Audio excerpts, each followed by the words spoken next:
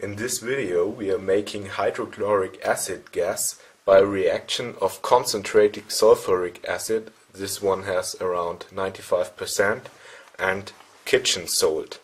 You can use any salt, it just has to be sodium chloride. For the first step, take some drops of your concentrated sulfuric acid in a pipette. So these are around 2 milliliters maybe.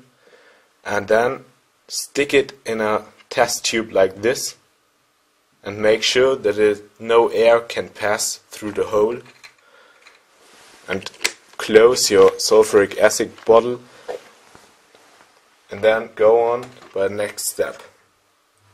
Especially in this experiment it's absolutely necessary to wear those acid resistant gloves, because sulfuric acid is highly corrosive and can destroy your skin and your hands. Of course, you have to make sure to wear safety glasses too. After having put around 1 centimeter of salt in your test tube, put back on your pipette with a concentrated sulfuric acid.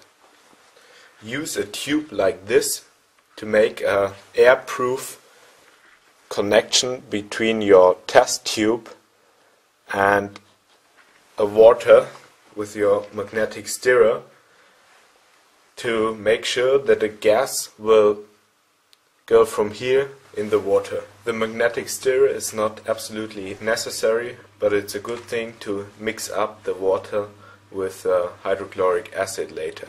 So if you have one, turn it on now and go on with the next step.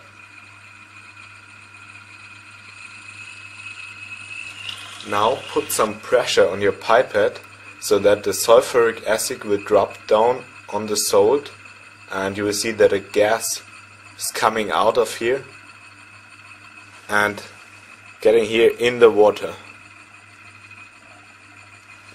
It's an exothermic reaction, so the test tube will turn a bit warm. If this wasn't enough, take some more salt or sulfuric acid and drop it down again.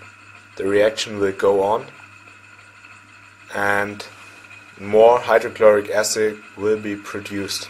The pH meter, which first showed a pH of around 7, now shows a pH of 2.6, because the hydrochloric gas in the water makes an acid solution.